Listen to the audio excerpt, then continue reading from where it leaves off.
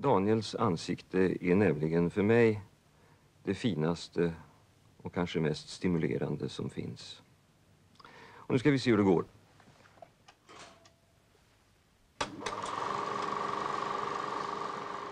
He did a film called Daniel about myself when I was a child. There's a need to get into, understand the child, but he didn't reach it. He can do a film about it, but he can't reach it himself.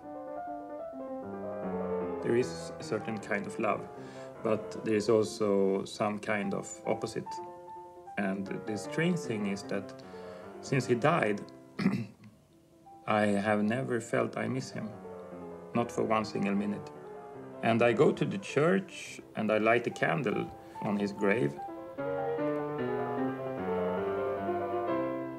And often I think that because my mother is also dead, and it's so strange that I don't miss them, you see. No, none of them. And I never call them by mother and father. I call them Ingmar and Cabby. And I'm thinking a lot with my own child, Judith, who is now 9, what love is, what I feel for her, and that it would be unbearable if I felt the same for my parents. If she would feel the same for me, it would be terrible.